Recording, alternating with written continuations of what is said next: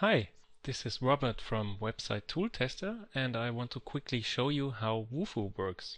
I'm already logged into my account, and what you can see here is the contact form I'm using on the websitetooltester.com website. Now let's say we want to add another field, a drop-down box, and I want to ask people, how did you hear about us? So I'm gonna type that in.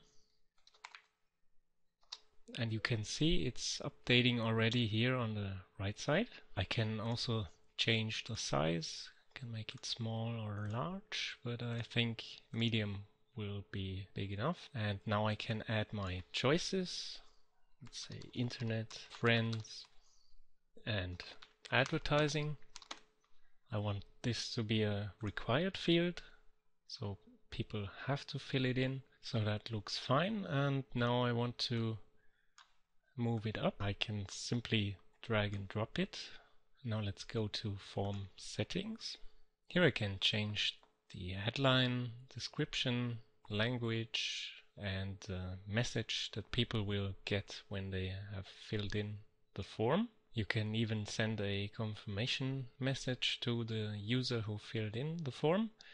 You have also the possibility of adding a CAPTCHA to reduce spam. When all that is done, I save the form and then I go back to the form manager.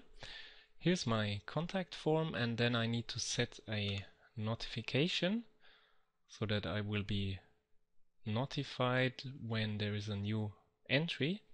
That's already done, as you can see here.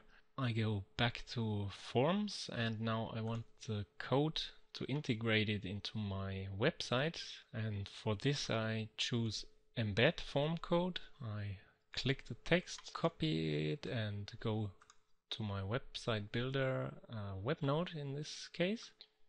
To integrate my new form on my website, I simply take a HTML widget, paste the code, click OK, and now let's see the preview.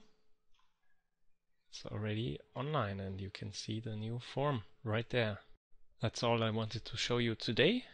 Thank you and bye.